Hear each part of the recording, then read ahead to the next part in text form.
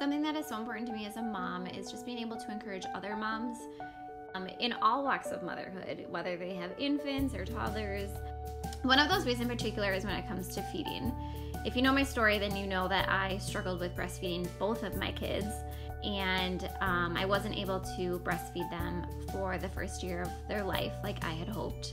One thing we had always planned on doing though is introducing a bottle early so Rishi was able to feed the kids. This was super important to us because we wanted him to be able to bond with the kids in that way, and also so I could have a little bit of a break from them.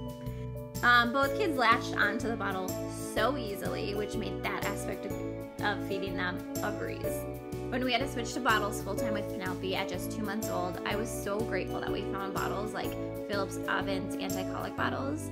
They help so much with her constant spitting up, and they are a breeze to clean.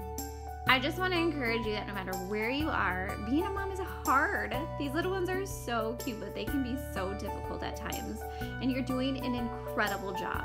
And when it comes to feeding them, you need to figure out what works best for you and your family. You are doing an amazing job. You got this, Mama.